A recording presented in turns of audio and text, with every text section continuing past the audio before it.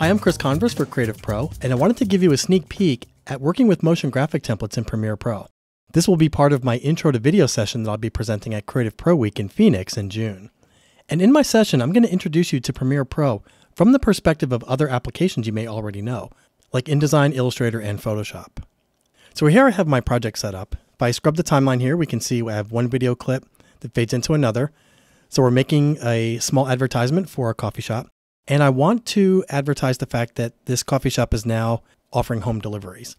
To create a motion graphic template, basically I want some motion graphics here, which the templates will help me with. And I want to bring on some type and maybe some graphical elements, but I don't want to be worried about creating the animation, making keyframes, doing all that stuff. And that's where motion graphic templates come in. So over here in the Essential Graphics panel, which you can get to under the window menu, I can see a bunch of motion graphic templates showing up here. You can get these from Adobe Stock.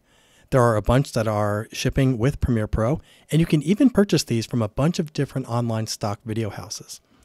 So what I'm going to do is come up here and I'm going to search for the word modern. The one I want to use is modern title with border. Let's click and drag, and I'll drop this right into my timeline. So this behaves like a piece of footage.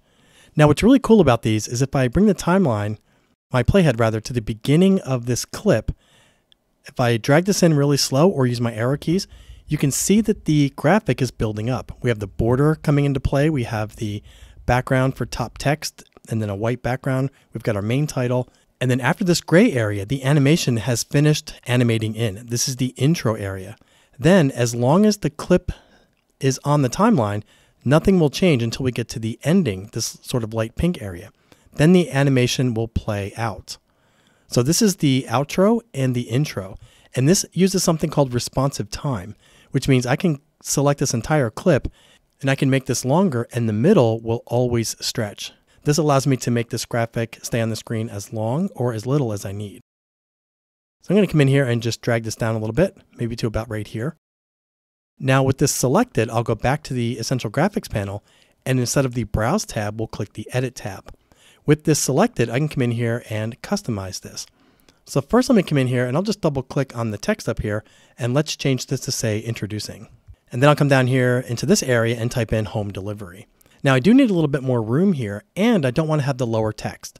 So I'm going to come over here and turn off the lower text. I'm also going to turn off the bottom border mask. So that will complete over here. And then I'll come down and change some of the padding settings so that we have enough room for the border. So I'll select the border. I'll come down here and unhook the scale and come in here and change the percentage of the width just to make this a little bit wider. Now, as I mentioned, all of these changes have no effect on the animation. If I come back here and play this, we can see the animation comes in and out. So now let's come in here and play this.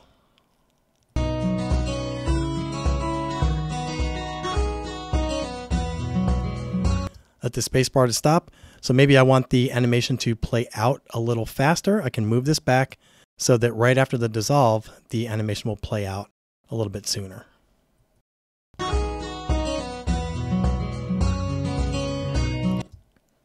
So that was a quick look at motion graphic templates inside of Premiere Pro. Now before I go, I do want to mention that I'll be doing some sessions on 3D. One will be a joint session with the amazing Lisa Carney. Her and I have been developing a workflow for creating virtual product photographs for one of her clients using Illustrator, Blender, and Photoshop. There's going to be so many great things happening at CreativePro Week, and I can't wait to see you there. Well, I hope you enjoyed this video. If you did, be sure to give it a like and subscribe to our channel. And for thousands more how-to articles and tutorials, visit our website, creativepro.com, and become a member today. Thanks for learning with us.